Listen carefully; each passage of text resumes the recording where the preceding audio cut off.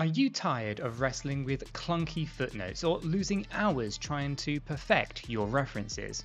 Well, in this video, I'm going to show you how easy it is to create professional, error-free citations in Microsoft Word without all the stress. By the end, you'll be citing references and sources like a pro, so let's jump right in. Okay guys, so here I have a template, just a basic Word document. Yours will probably look very different to this, but it will give you an idea of how to add citations and references into your Microsoft Word document very, very easily.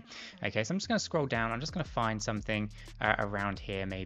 And we're just going to kind of put a citation in somewhere around here. Okay, so the easiest way to do this is to kind of have something like this. It's already kind of documented, the text that you want. It's usually a little bit easier, but not completely necessary. So I'm just going to randomly click right here, and then I'm going to head over to the ribbon, and we're going to navigate over to where it says references. We're going to click references, and then over here we have citations and bibliography.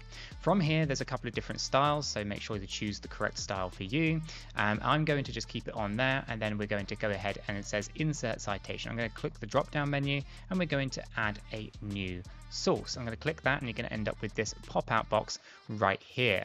Okay, so this will be a list of different sources types that you can have, right? Everything from book, book section, journal entry, articles, and you know, if you scroll all the way down here, you could have reports, website, it could be art, it could be sound recordings, etc. I'm just going to click on website for the ease of this, and then you can basically put in all the pieces of information. I'm just going to go ahead and type my name in here, name of the web page, how to guides, for example.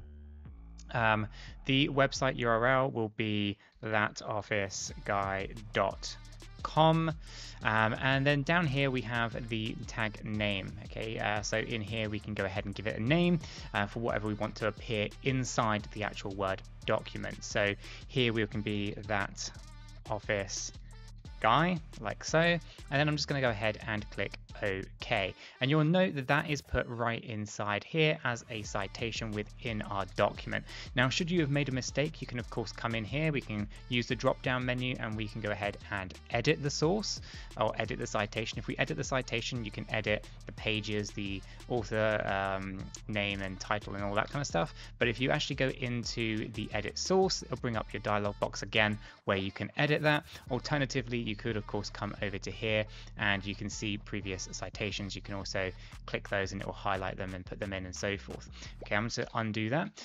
So that's kind of how you would add one in there. If you wanted to remove it, you could right click, choose a drop down menu, sorry, and then basically convert it to a static text. In doing so, it will basically then remove that and you can go ahead and delete it.